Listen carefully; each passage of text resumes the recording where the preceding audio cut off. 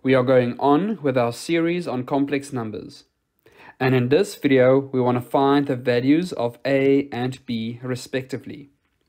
So we are given that 2 plus 5i times a plus bi is equal to 36 plus 3i. And in order for us to find the values of a and b, we need to multiply out as we would normally do in algebra. So that leads to 2a plus 2bi plus 5ai plus 5bi squared equal to 36 plus 3i. Now remember that I squared is equal to -1. Also notice that there are no like terms that we can add together on our left-hand side. So what I would do is group together the real parts of the expression and the imaginary parts of the expression. So we'll have 2a minus 5b. Remember that I squared times positive 5b would be equals to -5b plus 5ai plus 2bi equal to 36 plus 3i. And I can rewrite that slightly as 2a minus 5b plus 5a in brackets plus 2bi equal to 36 plus 3i. Now, we know that the real part of this complex number is equals to the real part on the right-hand side.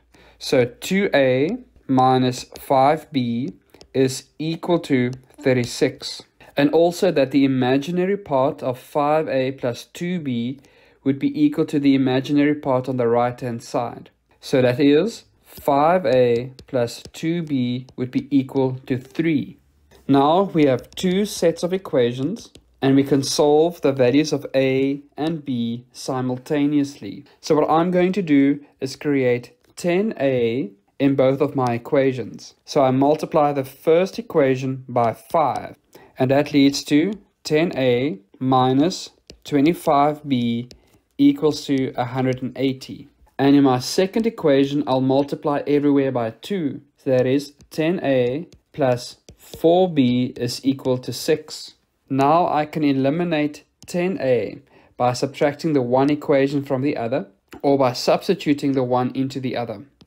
So I'm going to use the method of elimination, meaning I have 10a minus 25b equals to 180, and I would subtract the second equation of 10a minus 4b equals to -6. So remember that I'm subtracting to eliminate 10a, and that is equals to -29b equals to 174. Now I can divide both sides by -29, and I find b is equals to -6.